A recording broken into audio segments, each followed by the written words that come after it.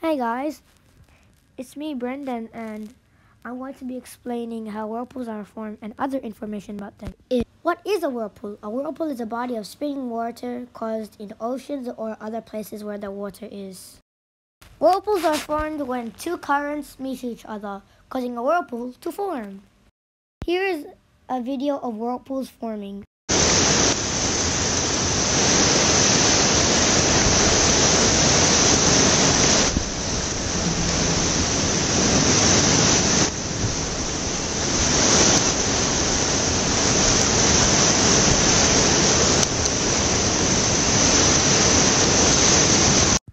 There are big whirlpools that are called maelstroms, which can suck boats and people in. 渦を巻いているのはわかります。それでは東京大学知るもんですから、この間で Some whirlpools are harmless, like small whirlpools.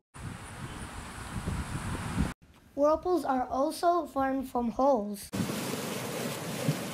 In this video, sinkhole forming. This is a whirlpool formed from a sinkhole.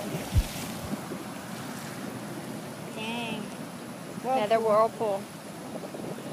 You can create whirlpools in many ways, like swirling water in a cup.